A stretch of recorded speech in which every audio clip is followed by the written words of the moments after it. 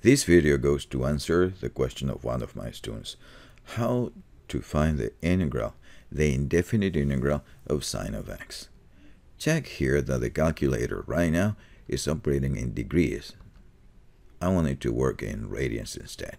So I choose the angle pi to signify I want it to work in radians. And then while I'm in CAS, and if it's not in CAS mode, click here. In CAS, I write either one possibility, integral of sine of x, of course, in parentheses, what is the argument of a function?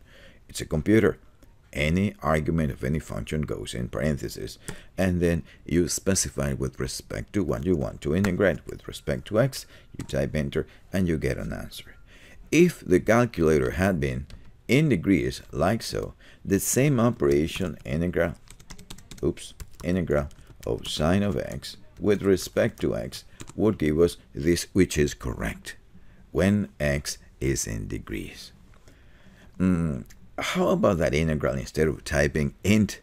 Well, we come here to this little key here and gives us a menu that offers, among other things, the possibility of entering an integral sign directly, like so.